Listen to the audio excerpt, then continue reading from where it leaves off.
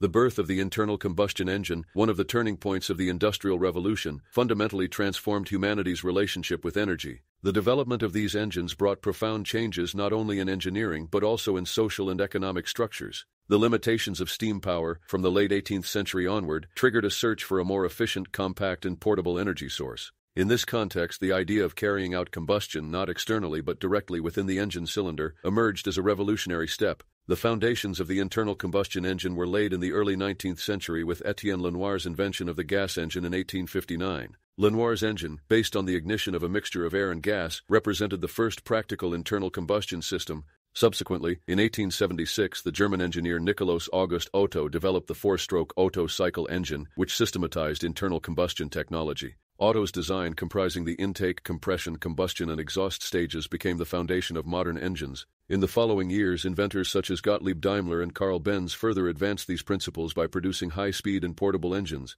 These innovations directly paved the way for the birth of the automobile, increasing the speed and accessibility of transportation. The internal combustion engine quickly found applications in various fields, including maritime transport, agriculture, industry, and aviation.